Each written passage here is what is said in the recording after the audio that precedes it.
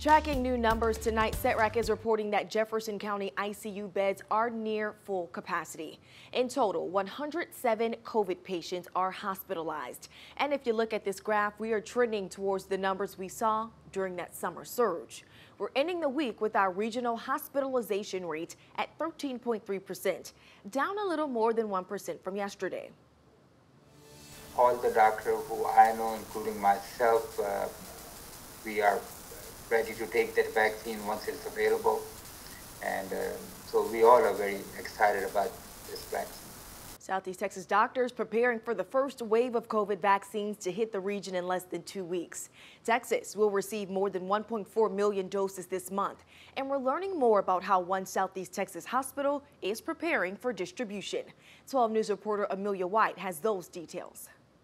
Every part of Texas is making preps now for the coronavirus vaccine. There's a lot of work happening behind the scenes to be ready for the much anticipated drug to arrive in Southeast Texas. We, of course, are excited about getting vaccine. A glimmer of hope. We have been informed we'll get on the week of the 14th. Because help is on the way.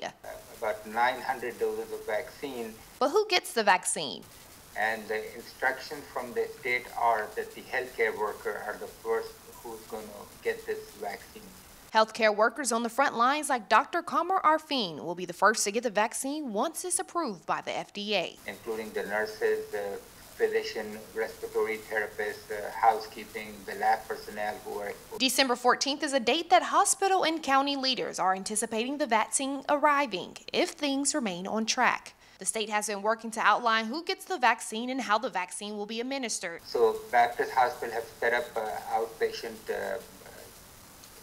facility where they're going to give vaccine to the healthcare workers based on the guidelines which are being given to us by the state. In those guidelines, the vaccine requires 2 doses, given roughly a month apart. They have outlined where they have set up all the place to store the vaccine. All vaccines will be tucked away in an ultra refrigerator set at -70 degrees Celsius. Dr. Arfin hopes this vaccine will help control the surge Baptist in St. Elizabeth is seeing right now. All the doctors who I know, including myself, we are ready to take that vaccine once it's available. And so we all are very excited about this vaccine. As for the general public, Dr. Arfin expects you to have access to the vaccine by April or sooner. In Beaumont, Amelia White, 12 News.